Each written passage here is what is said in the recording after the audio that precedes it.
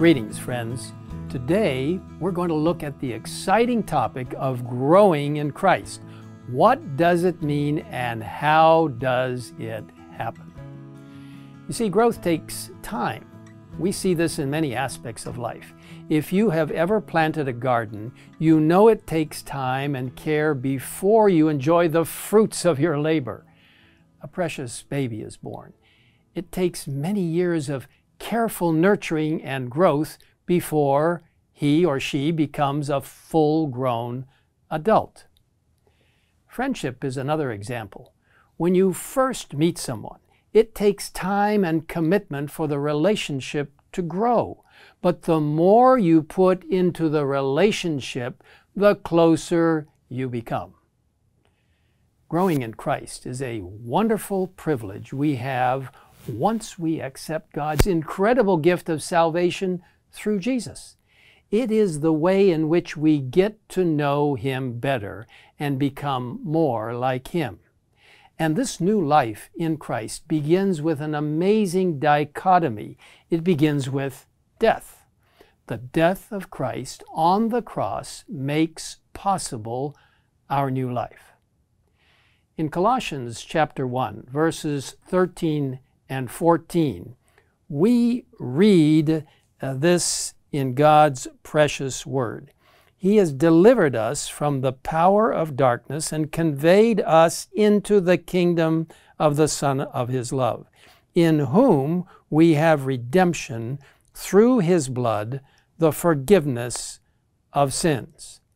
And Romans 8, chapter 1, assures us, there is therefore now no condemnation to those who are in Christ Jesus, who do not walk according to the flesh, but according to the Spirit. But to walk in the Spirit requires another death, death to self.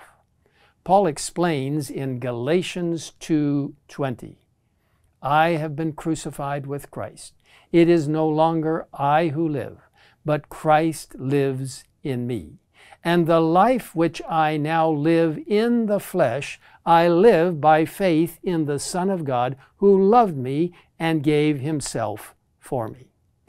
The closer we get to Christ, the more we love Him.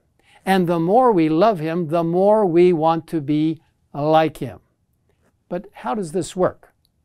We read this beautiful explanation in The Desire of Ages, page 173.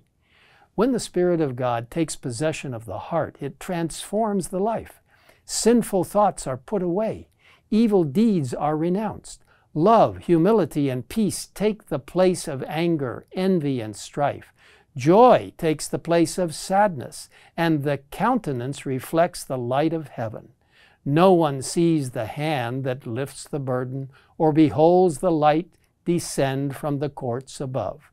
The blessing comes when by faith the soul surrenders itself to God.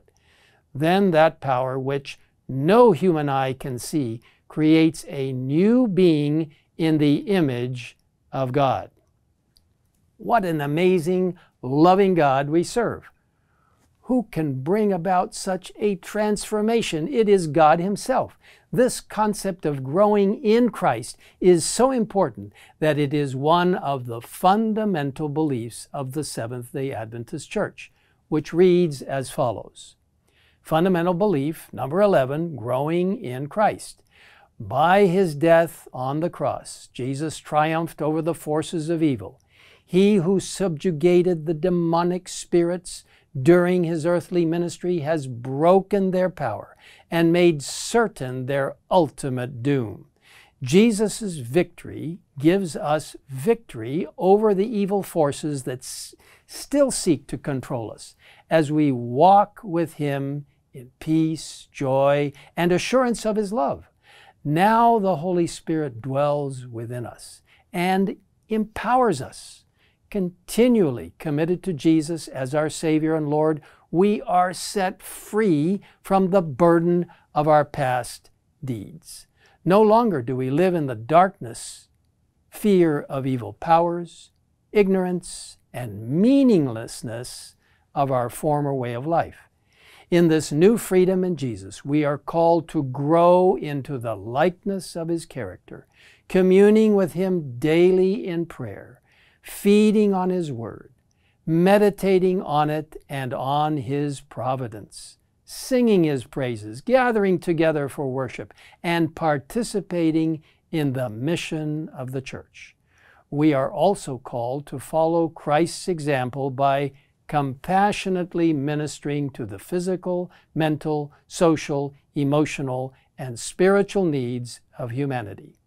As we give ourselves in loving service to those around us and in witnessing to His salvation, His constant presence with us through the Spirit transforms every moment and every task into a spiritual experience.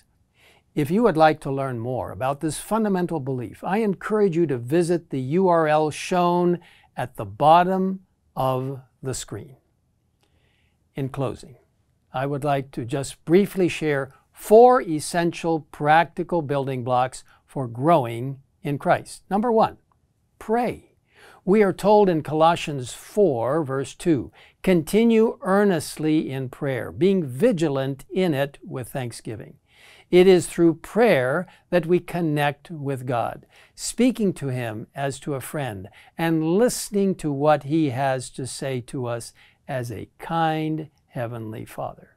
Number 2, read the Bible. The Bible is our faithful guide.